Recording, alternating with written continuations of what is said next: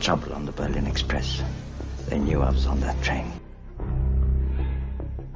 We suspect there is a traitor somewhere in the resistance. We do not know where they are keeping Dr. Flamand, only that they are forcing him to build a new weapon. The Germans are planning something. Time is running out. Are you in some kind of trouble with the police? Some things are much better left unsaid. The schedule for the cultural festival is now complete, Herr General.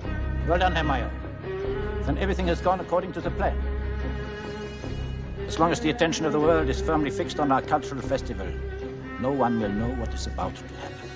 And then one night I came home to find that my father had been arrested by the secret police.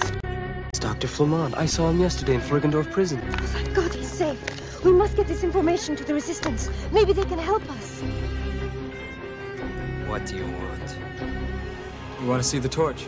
Forgive us, Mr. Rivers, if we have been less than hospitable.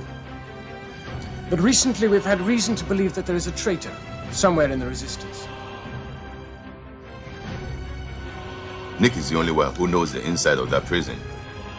We have absolutely no proof that this man is who he claims to be. And yet we're asking him to lead us into the most heavily guarded prison in Germany. And we know that we've been infiltrated by a traitor. Nigel, what are you saying?